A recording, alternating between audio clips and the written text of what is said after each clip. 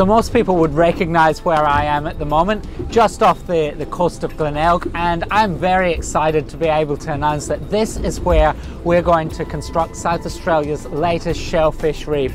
We wanted to construct one of these reefs off metropolitan Adelaide to be able to tell people about what these reefs are all about.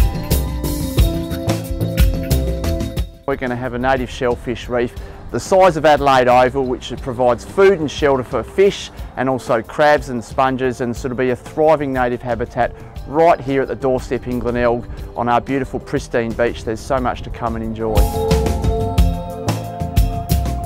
It will become a nursery, a dynamic nursery of all sorts of different species which will be attracted here. It will increase the vitality and the diversity of our marine life and recreate something that used to stretch all along South Australia's coastline. The oysters themselves will be filter feeding and providing a really important ecosystem function into the health of the coast along the Metro Adelaide.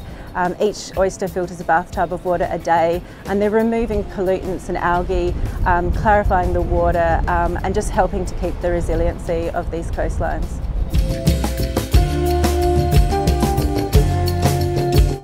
It's going to be fantastic for the local environment. The shellfish reefs help stabilise the seabed and prevent coastal erosion. This is an exciting initiative. It just ticks so many boxes, from the purification of water which will come out of the Padawalunga River to the sustainability of our rare and unique marine life. I'm excited about this project. I hope it's the first of many developed across metropolitan Adelaide's coastline, and I look forward to you being able to learn about the importance of native shellfish reefs and how we can see these survive and thrive across our state.